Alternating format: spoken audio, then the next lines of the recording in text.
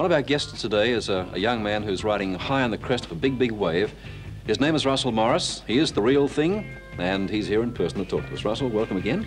Thanks, Dick. Nice to see you. You're about to depart for other parts of the world.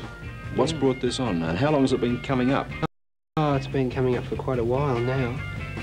What brought it on was the reaction I received to the real thing. And I'm going over to see if I can follow it up. Right. Now, you have a gold record for the real thing. How close are you to a second gold record for it? I think 10,000 off.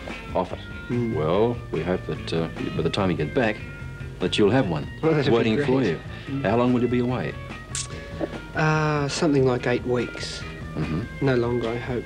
Now, how many countries are you going to? Just America this time? I might have to go to England. As well?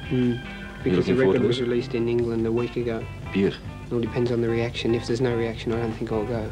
Now, how is part 3 into Paper Walls going for you? Is it getting more airplay than The Girl That I Love? Yeah, The Girl That I Love, I think, is sort of overshadowing it as the A-side. And that seems to be taking off as the A-side, The Girl That I Love.